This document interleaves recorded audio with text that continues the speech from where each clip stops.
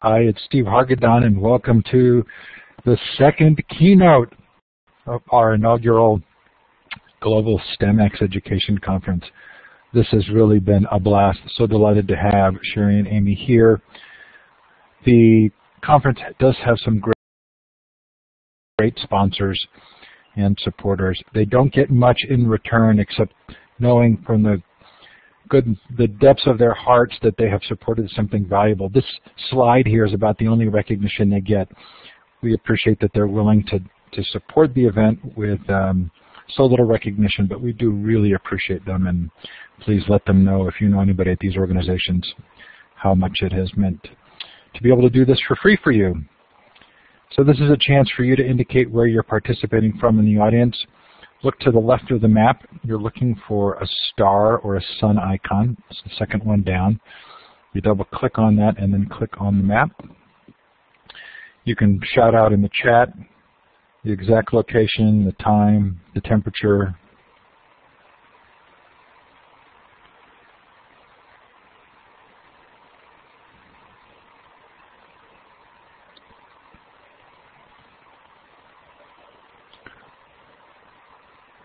Oh, nice to have a geographically diverse crowd.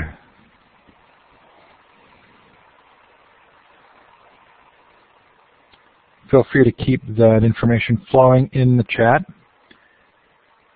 And I'm going to turn the time over now to Shari and Amy.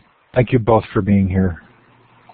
Wonderful. Thank you so much, Steve, for all the work that you've put into making this conference happen. It's really exciting to see how far-ranging all of the visitors are to this session. So thank you all for being here.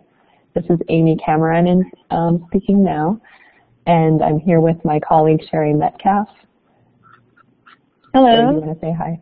Hi, everybody.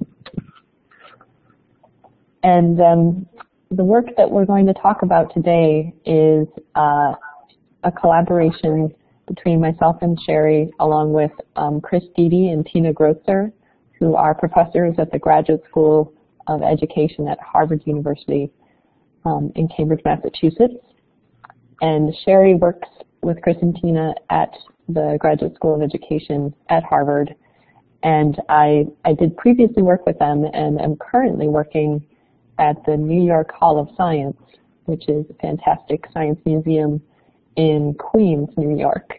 So I'm currently in Queens, New York, and Shari is currently in Cambridge, Massachusetts. We anticipated a broad audience for this presentation, so we'll be presenting on the EcoMobile project, but we'll also be talking about a prior project called EcoMUVE, which is currently freely available for download to teachers and practitioners who might like to use it in their classrooms and in their teaching. So by presenting both on a project that's sort of finished and ready to be released, and also the EcoMobile project, which is a current research project, we hoped that this would appeal to practitioners and researchers who are interested in these topics. So we prepared a presentation, but have also left plenty of time at the end for questions.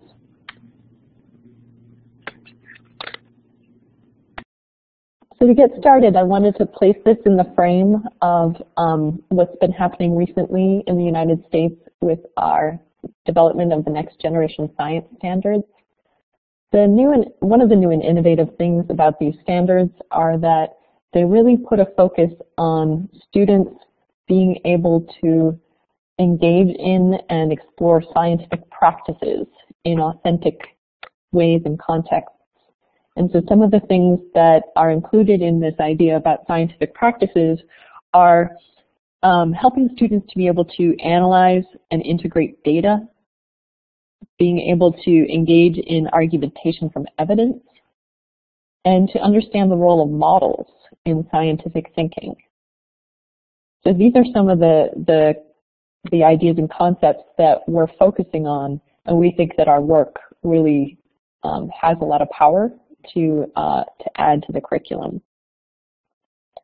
Also, the next generation science standards are focusing on cross-cutting concepts which we also feel that EcoMUVE and EcoMobile are well positioned to address, such as understanding patterns, thinking about cause and effect, and thinking about stability and change in different systems.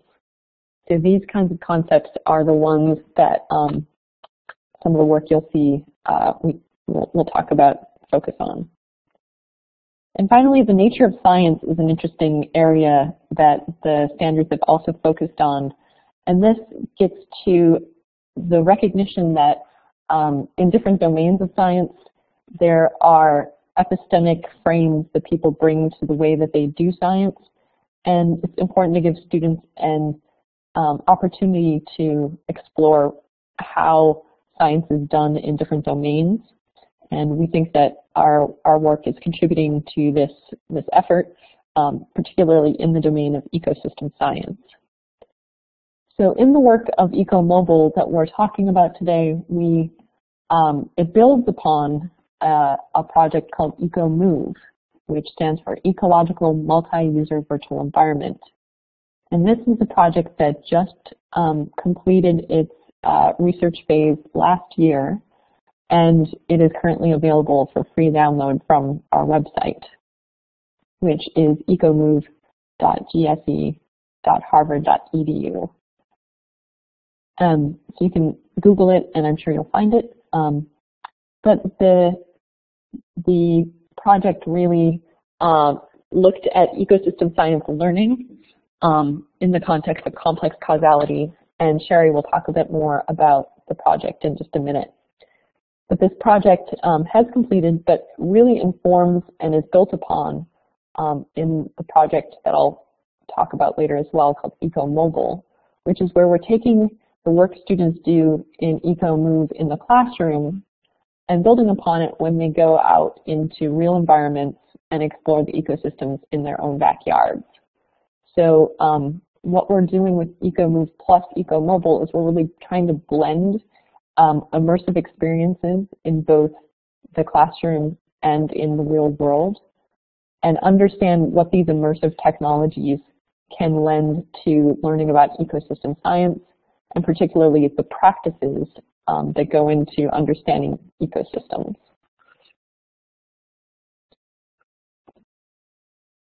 As a way of a comparison, I wanted to point out why we decided to use both EcoMUVE and EcoMobile in the work that we're doing today. The two platforms really bring different and complementary things to the table. So with EcoMUVE, which again stands for Multi-User Virtual Environment, it's used on a desktop computer in the classroom, and previous work has shown that it promotes self-efficacy in science, that with these virtual environments, you can simulate experiences that wouldn't otherwise be possible in school settings. That gives you a lot of bang for your buck. And in that way, we can explore time and scale in ways that we couldn't in the real world. The students take on roles and work in teams in a different way than you can facilitate normally in the classroom. And by sharing this immersive experience in a virtual environment, it can contextualize the concepts that they're learning about, and it can support and scaffold the inquiry process. With EcoMobile, as we take students outside and help them learn about ecosystems in the outdoors, what we find is that the value of that is that the students are getting experiences that have greater fidelity and sensory richness. They experience physical interactions with organisms and environments, which can be hugely motivating for the students. And they get to do self-directed collection of real-world data and artifacts. And all of this is facilitated by various forms of technology that we use on mobile devices, including cameras, recording devices, probes, GPS, mapping, graphing, and augmented reality. So we're really exploring how the complementary affordances of these forms of technology can support students learning in ecosystem science. Now I'll hand it over to Shari to talk more about the specifics of EcoMUVE and how we've used it in the classroom. Thank you, Amy. Hi, I'm Shari Metcalf. and I'm here talking to you from Cambridge, Massachusetts. And I'm going to talk about EcoMUVE. EcoMUVE includes two multi-user virtual environments. One represents a forest, and the other represents a pond ecosystem. And today we're going to talk about the pond, but both modules are they're complementary, and some teachers use both of them, and we've had great success with each one in the classroom. They are each a 2-week curriculum units that are inquiry-based or problem-based, and the students explore the ecosystem and are self-directed in collecting data and trying to understand the ecosystem by working in teams and collaboratively collecting data and coming up with hypotheses about the interrelationships in the system. So for this, to give you a better idea about the talk, about the software, I'm going to show a short video. Sorry, let me go back. I'm going to show a short video too, and if you have any trouble seeing the video, let me know. But you can also access the video from our website at ecomove.gse.harvard.edu. So here's the video. EcoMUVE is an exciting new curriculum research project at the Harvard Graduate School of Education that uses immersive virtual environments to teach middle school students about ecosystems and causal patterns. It includes 2 computer-based modules, Pond and Forest, within a 4-week inquiry-based ecosystems curriculum.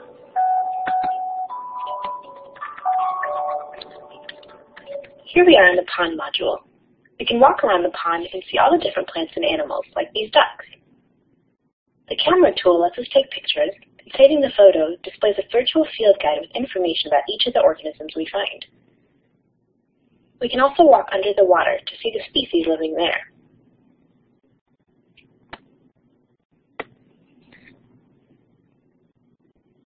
And using a virtual microsubmarine, we can shrink down and see the microscopic life in the pond at different levels of magnification.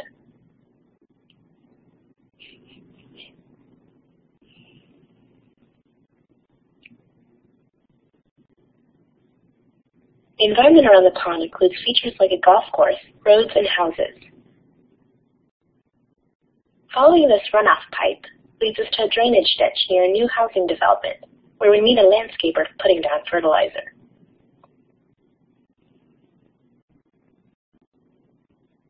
Throughout the environment, on different days, we meet virtual characters like Manny, who may provide useful information. Back at the pond, the water measurement tools let us take various measurements of the water in the pond, such as phosphates and turbidity.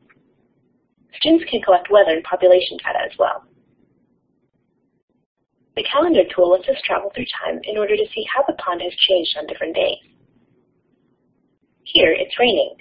When we walk under the water, we can see how cloudy the water is. The turbidity is higher. And we can also take another measurement.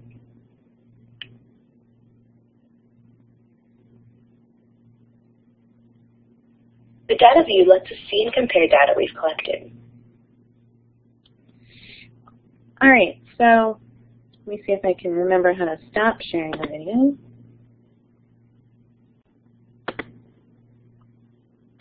Here we go. So now we should be back to the slides. And there we go. So I wanted to point out some of the features that make it, that scaffold students in exploring this virtual ecosystem, collecting data, and starting to fit the pieces together. So on the first day, students are exploring the world, and they're using the camera tool to click on the plants and animals they find in the ecosystem.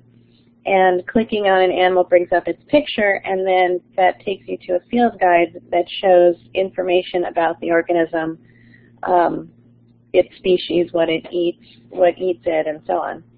And the field guide shows a list of all of the species that are in this simulated ecosystem as sort of a scavenger hunt for students to see how many species they can find.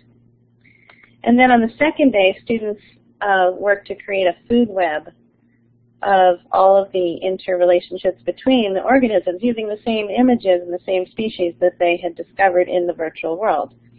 And we make a special point of emphasizing that the energy of the food web system comes from the sun and leads through microorganisms to macroscopic organisms and even to humans in the world.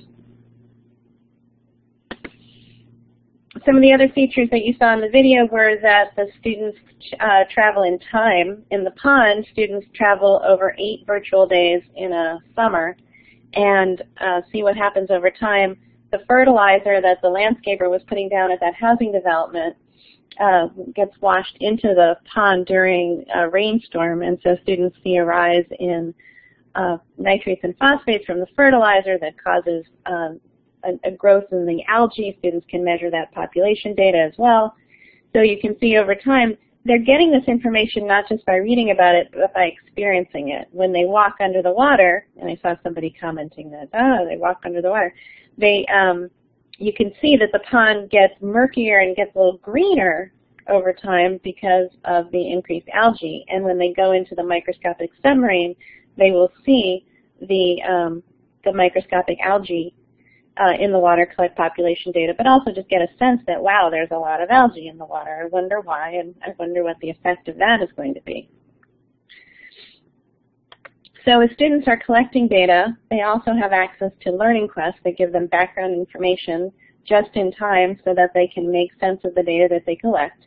And as they work with their team, each student works in a team of 4, and each student on the team is responsible for different types of data, different expertise. So we use a jigsaw pedagogy where they each learn about parts of an ecosystem and then have to put all their knowledge together. And they can look at the data that they've collected in tables and graphs over time to see changes over time and figure out what's going on in the ecosystem. The reason that they are doing all of this is that as they travel in time, they discover that on one of the virtual days, all of the large fish in the pond have died. And so the question is, what killed the fish in the pond? And so they work with their team to try to figure that out by looking at the data they collected, forming hypotheses backed up by the evidence from the virtual world to come up with an explanation. And then the unit culminates with each student team putting together a concept map that represents their hypothesis about what killed the fish and presenting it to the class along with the evidence that they have about why they think that their hypothesis is correct. So now I'm going to hand it back to Amy, who will talk about how this work fits with the new research we're doing for EcoMobile. Great, thank you, Shari. So going back to our theme that we brought up at the beginning of the session around helping students to engage in scientific practices, the material that EcoMUVE covers is done in this inquiry-based curriculum. And we have carefully scaffolded the inquiry process so that the students can feel a sense of accomplishment as they go through this process and engage in some parts while other parts are sort of simplified for them. So the ways that we scaffolded the inquiry process for students in EcoMUVE are that the questions that they have to answer, especially in the pond curriculum, is predefined. They're able to explore and discover the fish kill, but once they do discover the fish kill, that sort of automatically becomes the primary question that they're trying to answer, is why those fish died. Obviously, the data collection that they do in the virtual world is quite simulated compared to what they would do in a real environment. They can only collect a single value for each variable on a given date for the pond, and those data are quickly and easily loaded for them in a table and in a graph that they can toggle between.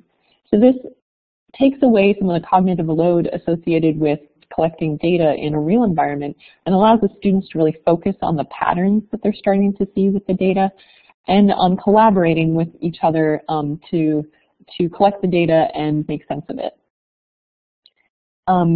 And finally, the explanations that are possible within the pond environment for what caused the fish to die are constrained by the types of data that they can collect and the likely inferences that they'll make based on the limited data. That ways, the EcoMUVE is not an authentic inquiry experience for the students, but it does give them a very nicely scaffolded experience to start out with students who may not be familiar with the processes of inquiry. But obviously, we would like students to move from the scaffolded experience to be able to do inquiry practices in real-world ecosystems. But some of the challenges associated with authentic inquiry are that it does require the student to put together content knowledge that they have with these processes and practices. And that can be very challenging if they don't have the right content knowledge to inform the questions that they want to ask, the kinds of data they think they need to collect, and the kinds of inferences they can make based on the data they collect.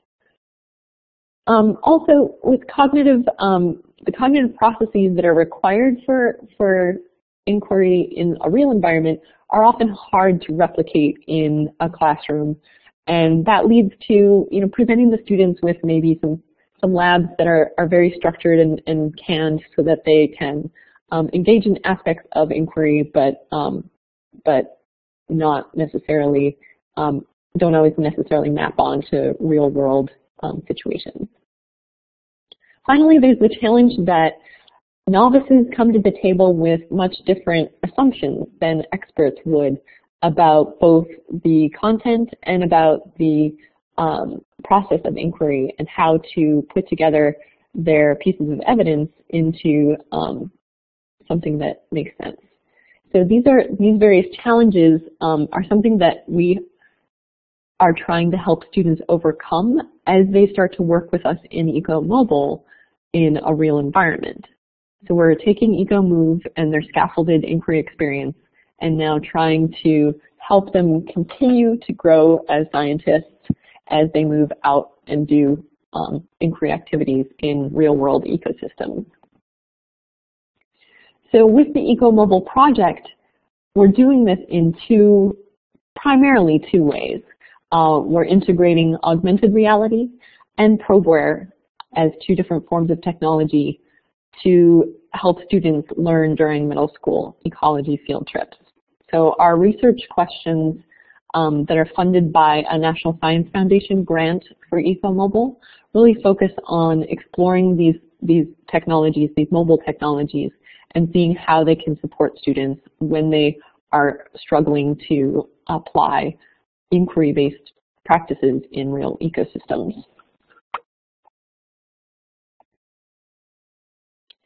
So I want to tell you a little bit more about what we mean by augmented reality. In this case, we're focusing on what's called location-based augmented reality. And we're building using a platform called Fresh Air. You can go to their website, which is listed here at playfreshair.com. And they do have a commercially available platform that you can use to design and play augmented reality experiences. So we're using this platform to place these blue dots near the pond represent hotspots.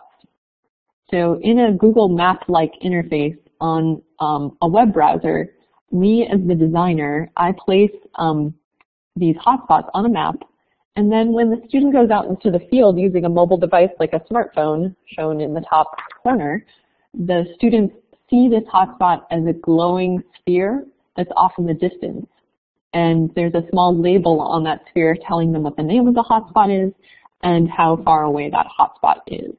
So the students have to use their phone to navigate to that hotspot location, and when they arrive, information pops up at that location. So the reason that we're focusing on location-based augmented reality is that, number one, it can structure the student's path and actions through an environment. And the students, we can really point out to them interesting features of the natural environment that they might not have noticed if they had just gone out on the field trip without this support. So the kinds of things that students may see when they arrive at a hotspot would be images, text, video, audio. We can also insert questions. And this is particularly interesting because as students answer questions, we can branch the experience such that if students get a question right, they go towards a certain location, versus if the students get a question wrong, we can send them to a different location. And this can help a teacher in the field to identify students who are having problems with some of the activities or concepts in the activity. Also, we played around with loading 3D models and animations into the activities to help illustrate some of the concepts that students are working with in the field. So these are the pieces that really pop up on the phone for the students when they arrive at these different hotspot locations. We're combining the hotspot and augmented reality technologies on the smartphone with probeware that allows the students to measure different variables in the environment. And in the pond environment and the pond EcoMobile experience, we've been focusing on letting students measure the same variables that they were able to measure in EcoMUVE. So the students can use this TI Inspire, Texas Instruments Inspire, that's connected with vernier probes to measure things like dissolved oxygen, water temperature, air temperature, turbidity, and pH, for example. So the probes and the types of measurements that they record and the specificity of the measurements is akin to what a real scientist would be able to do out in the field. So what this looks like when students go out into the field is something like this. Once again, we have our map with different hotspots shown with the red pins. And what I'm showing with the different colored arrows is potential pathways through these hotspots by different students. So the blue arrows might be student A, who goes to one hotspot and sees an introductory material from our ranger Susan, who is your tour guide throughout the pond experience. And they may talk to Ranger Susan and then go to another location and collect a sample. On the other hand, the student in orange may go to their first hotspot and see an animation that shows what dissolved oxygen looks like in water. And then they may go to the next location and also collect a sample. The students in this way can continue in the roles they had in EcoMUVE, and they can then finally meet up at the end of the field trip experience and share the different experiences that each student had. To better illustrate some of the things that students do on these field trips, here's a table that shows the different roles that we've used in some of the experiences and the kinds of activities that students would do at these different hotspots based on these roles.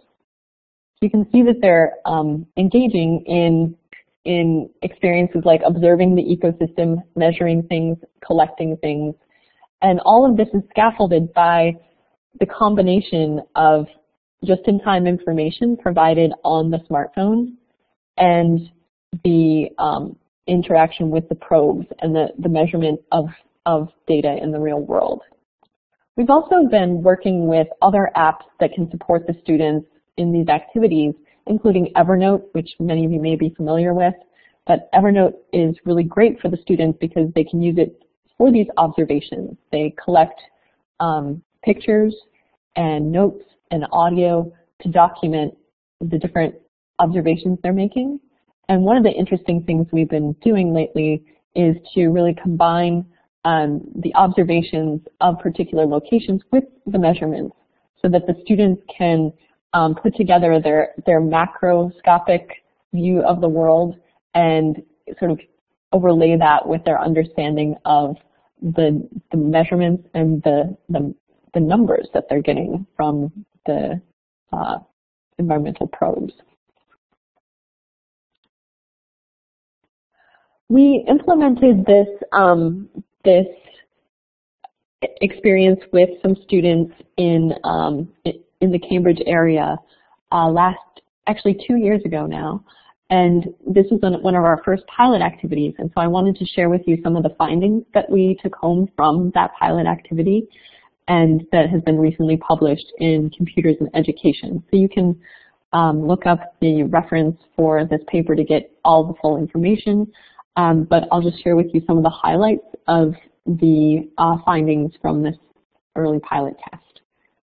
So we measured student attitudes about data collection and their self-efficacy related to how confident they were about their ability to collect data and make sense of that data. And what we found was that their mean score on these affective measures did increase following the EcoMobile field trip. Also, from a content perspective, the students' scores improved, and most notably, their scores improved on the measures that were related to the water quality and understanding what those water quality measurements meant. So that aligned well with the design of the activity. And one of the interesting take-home messages that we have is that this really changed the teacher's experience on field trips. And so here I've highlighted a couple of ways in which the teacher's experience differed from previous field trips. In the first quote, the teacher notes that it seemed that 90% of the time students were at the pond environment. They were working on interacting with the pond and their partners. And this is interesting because she compares it to previous times when it felt like maybe 60 or 50% of them were independently interacting. And this addresses one of the first misconceptions or conceptions that the teachers had when they started working with us, is that many of them were concerned that the technology would distract students from being able to notice and pay attention to the real world. But we actually did not find that to be true. We found that the students having a sort of personalized guide in their hand with the mobile technology made a lot of them pay more attention to the things that they were observing at that time and place. The other aspect the teacher brought out was that she saw the students getting to see parts of the world that they don't normally see, like microscopic creatures and what the pH level is. And she noted that, in a lot of cases, students don't even think about those things being there or the impact that they might have on the ecosystem.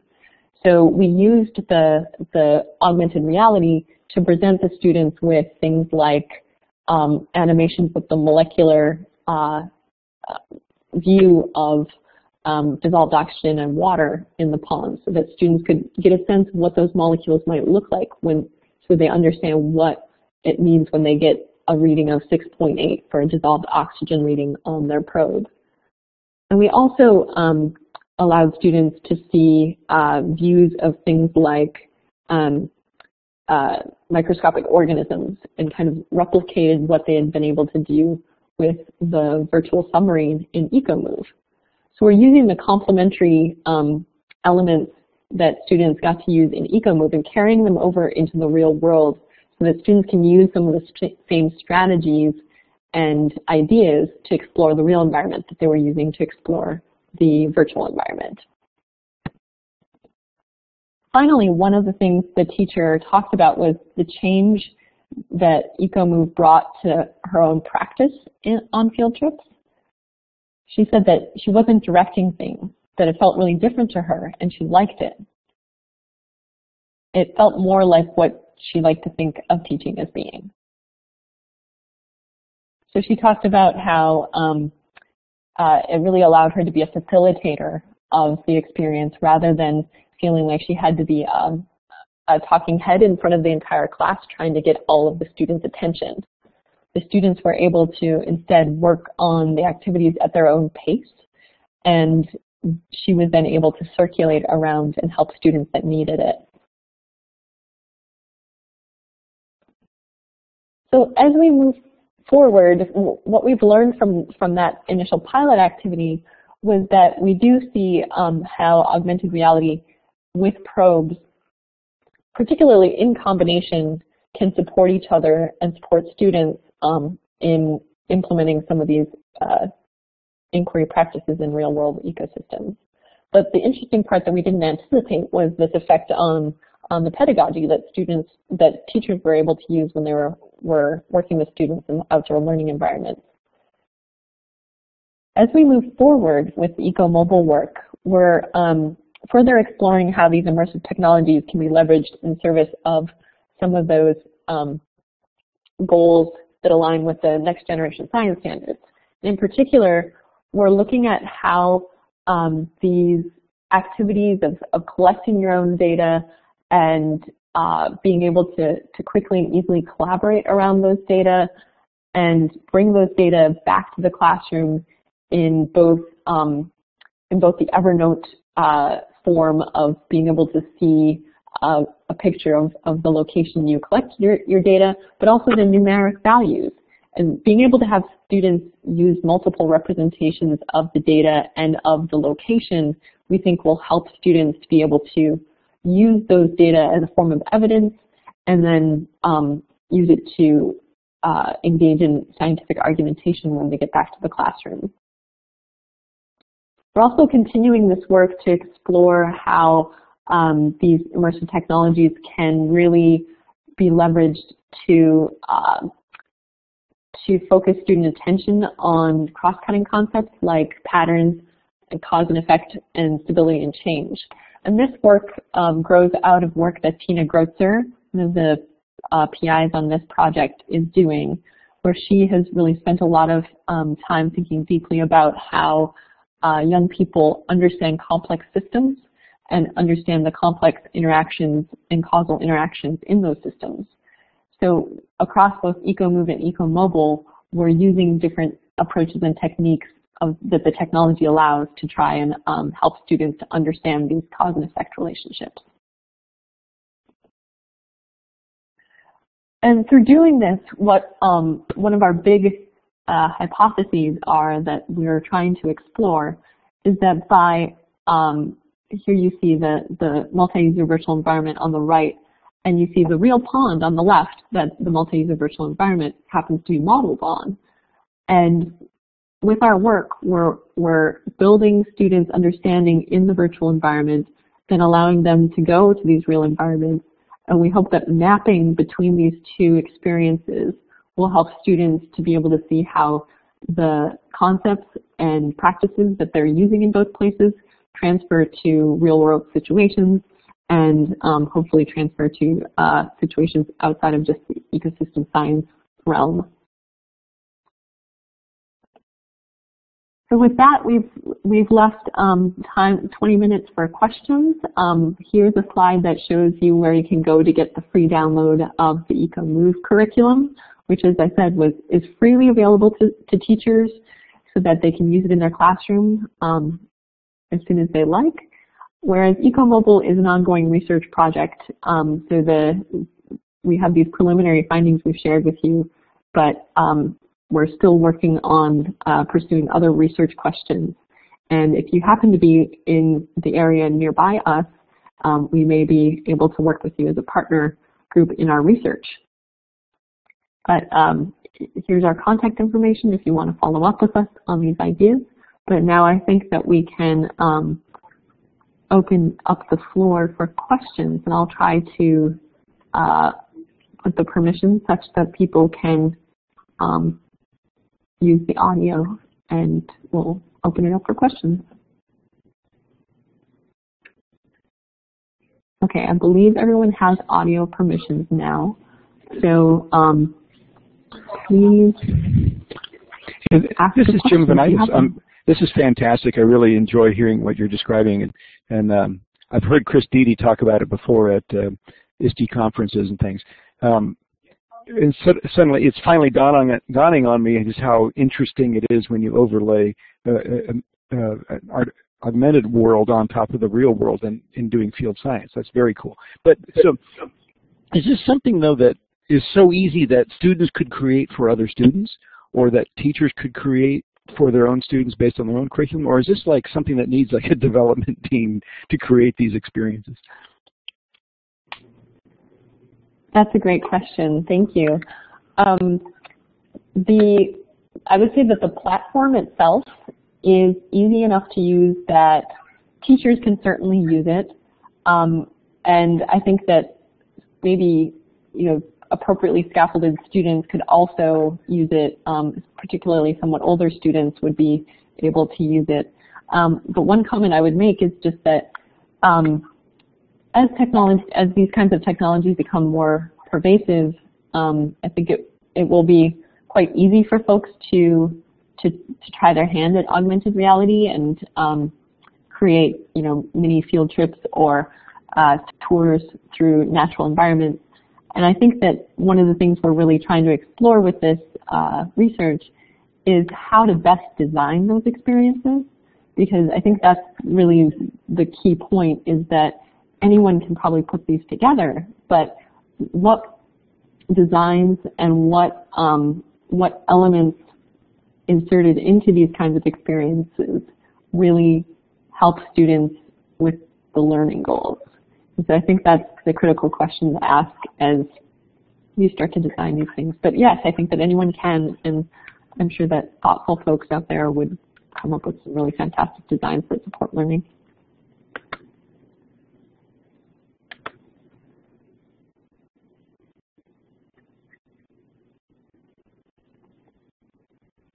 Amy, there are some questions in the chat, too.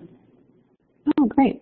If you see them, why don't you read them aloud? And sure. What do you know now that you wish you had known before you started?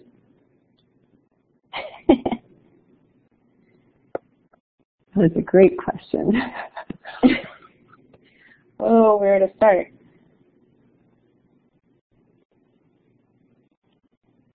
I think one aspect that comes out to me is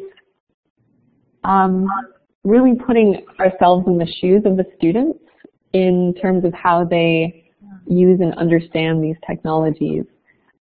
With the hotspots, as you design the experiences, there are a number of ways you can use the hotspots. The hotspots can be one after the other in a linear fashion, or they can almost act more like a choose your own adventure. You can present many hotspots to students and have them choose which ones they might go to. And we've played around with these different designs to see, should we design this as a linear sort of narrative kind of experience for the students, or should we design this as one where they have free choice about which hotspots they're going to? And both designs have merits, but one thing we've realized is that the students, as they interact with a hotspot, they don't know what that hotspot means until you help them understand it. And if you're going to do a linear sort of breakdown of an experience, then the students need to know what they're going to expect with each progressive hotspot. You can't just, have a linear portion of the experience and then move to one where they have free choice. There needs to be sort of consistency in the way you apply the design so that the students know what to expect and can really use their expectations to make good decisions and feel like the experience is going well for them.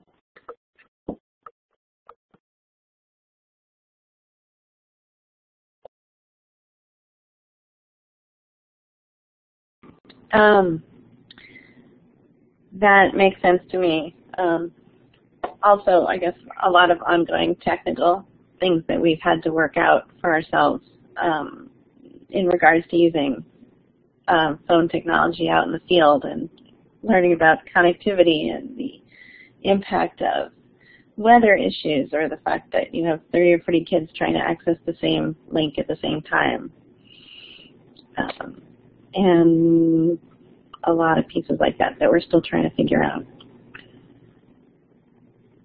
Yeah, and I think that's probably one of the challenges to the earlier question we had about people being able to design their own experiences and play them.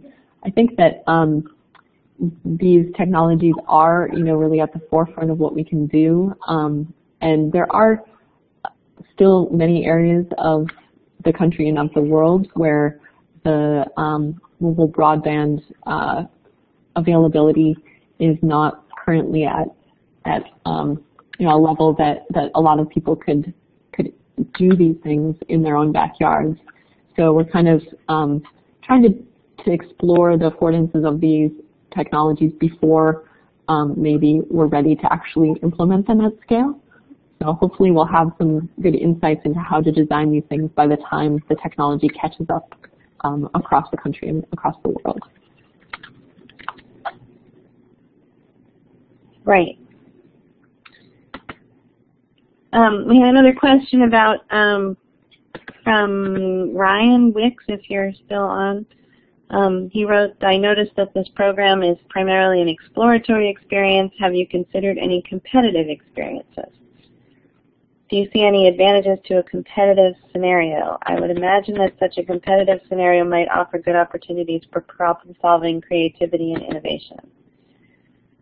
Ryan, I'm not quite sure what you mean by competitive.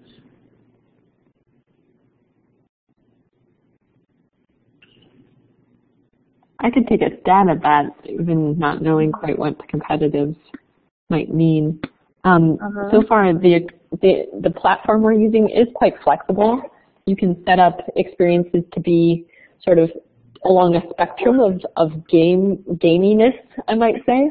But yeah, you can make them very sort of game-like and perhaps competitive if, depending on the kind of game you're trying to design.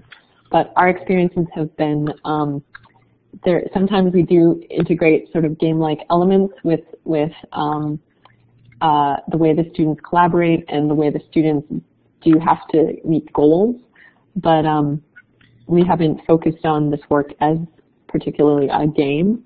But there would definitely be potential to use the same platform to really design things in a more game-like way. And potentially, one thing we do see is the students already do have a sense. In some cases, students do bring a sense of competitiveness to it, like they might race from one hotspot to another just because they sort of view it almost like a game. And so sometimes they bring that to it themselves without us necessarily making that a huge feature of the design.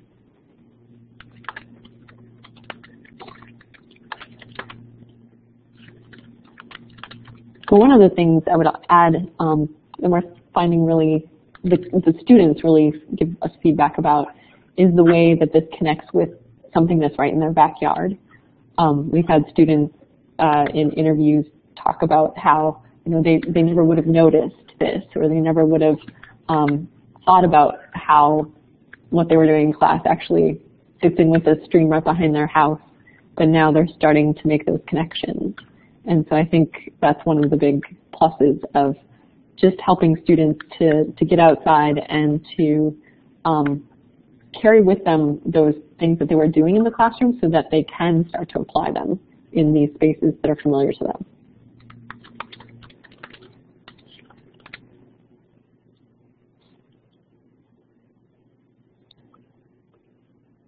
Great. Any other questions? Jim wrote, can students leave behind a message, comment, or question behind at the hotspot, like a geocache? That's a cool idea, but no, the software doesn't support that.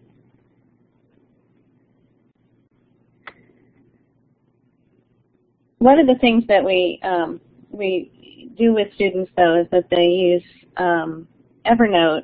Lately, we've been using Evernote with students in the field as a way for them to collect evidence.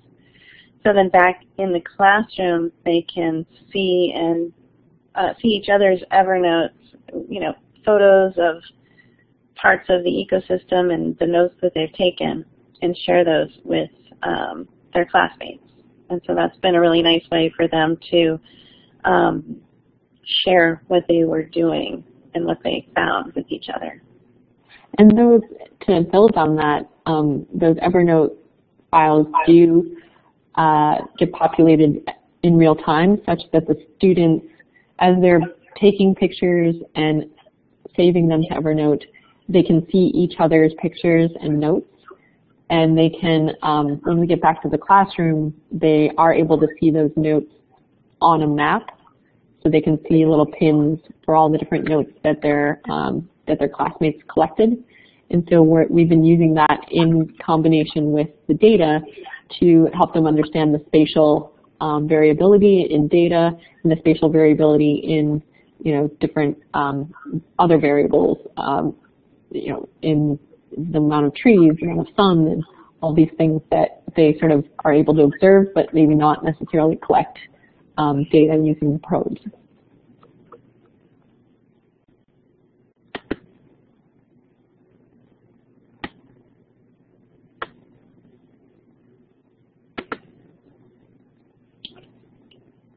And Jim also wants to know how he can stay in touch with our progress and whether we have a blog or a Facebook page. Great question. I think the best way is probably to get on, to go to our website, and well, you can get on the EcoMUVE mailing list. We currently don't have one for EcoMobile, but we could and we should. Yeah, we're working on improving our website actually this semester, so I will add that to our set of goals to try to update our website and populate it more with news and updates.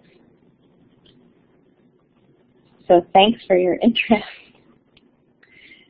We're usually a presence at conferences like AERA and NARST, so maybe we'll see you in Philadelphia or Pittsburgh this spring. I see one other question that came in from Mark. He asked, do they present their evidence to each other? And yes, they do. We typically have been doing this part back in the classroom. The students, we've tested sort of various ways they can do this, but one of them has just been to use Google spreadsheets, which a lot of students are using in their classrooms these days. And so they've been able to upload their data to Google spreadsheets, and then they can share among themselves with the data. But we've also had, so that's the data, but in terms of the observational evidence, they've also been we've been bringing Evernote back up in the classroom, and the students have been doing activities where we ask someone to give us a good picture of a location where they thought there would be a high temperature reading. And so, students raise their hands and someone brings up a picture from their Evernote account showing a really sunny spot near the shore. And then we, look at the data that came from that location and compare it to data that came from the shady spot on the other side of the dock. And so the students are definitely bringing the data that they collected to the classroom and using it in the discussions that follow.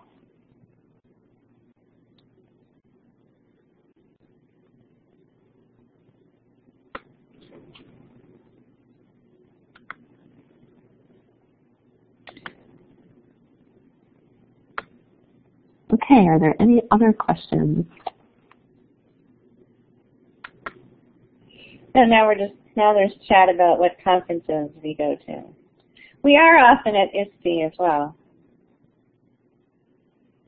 So you may be there too. Or, And I know that Chris will be presenting at, Jim brought up COSN, and right. Chris will be presenting at COSN this coming spring, so you can look for him there as well. And this fall in Chicago at Wireless Ed Tech.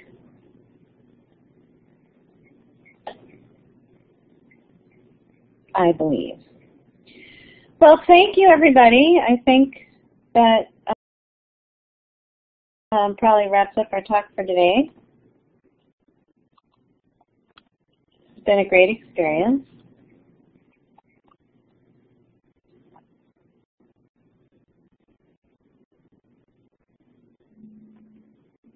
Yes, thank you everyone for the great conversation and your kind comments in the chat throughout the talk. Really enjoyed this. Thanks a lot.